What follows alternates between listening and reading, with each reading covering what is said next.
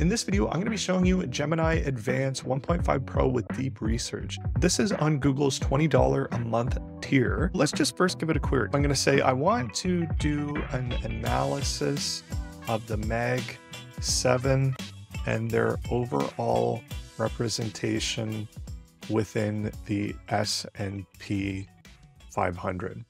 So what's cool with this is the first thing that it will do is after you send in your request is it's going to send you a block to review of its plan. We see here for our analyst plan, what it's going to do is it's going to find the current members of the Mag 7. It's going to find the market capitalization of the Mag 7 companies. From there, it's going to find the total capitalization of the S&P 500. So overall, you can see it has a really thought out plan on what it needs to do. So it's going to research websites. From there, it's going to analyze the results. And then finally, it's going to create a report. I'm going to go ahead and click Start Research here. We see that it's starting the research. Now, what's really impressive with this is sometimes depending on the query that you ask, it might return a dozen results. But in other queries that you might ask, it can go well over 100 websites that it will go and look for various information. In the research phase, it does seem like it's going and checking and confirming whether the information is actually meeting the criteria of what you're asking for. This is in comparison to that default ChatGPT search mode or the Perplexity search mode where it will just automatically search something like 5, 10, 12, 15 results right off the bat. Whereas this, it seems to actually go through, take its time, look through the different sources, and decide whether there is information within all of those sources to meet the criteria.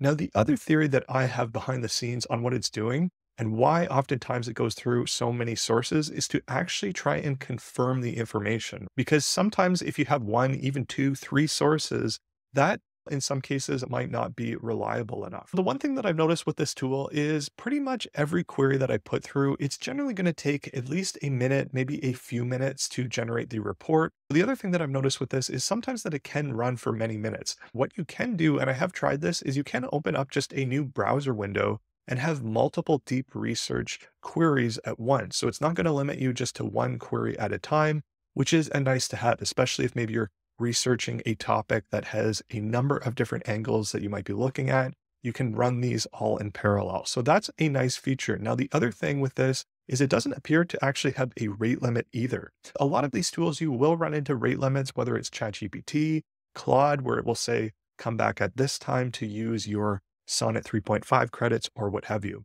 Here we see that it's in the final steps. It's creating the report for us. Here we see it generated the report for us. Right off the bat, the really cool thing is you can open up the document directly within Google Docs, which is a really nice feature.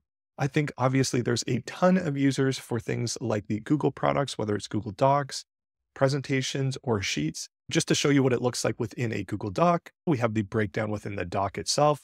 We have all the market capitalizations. We see that the total market capitalization is 17.6 trillion as of December 31st, 2024. And then of the S&P 500, we see that this translates to a substantial 34.6% of the index's total market cap held by these 7 companies. You can see the breakdown here. It even went through historically and gave us the numbers all the way back through the years back to 2014 to see how these stocks have been growing and now represent a large portion of the S&P 500. Another really nice thing is it does link all of the sources right below. You can see the annotations in line for all of the things that it referenced. In this case, it generated a 6-page document for us. You can also see it here and see all the sources in line for where it referenced everything.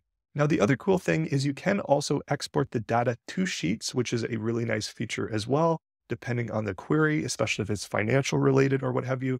You can do it just like I did here. But otherwise, that's pretty much it for this video. I just wanted to do a really quick one showing you Gemini Advanced 1.5 Pro with deep research. I encourage you to give it a shot. I was really impressed with this. I've used a ton of these tools, and this is one that does a particularly great job at research itself.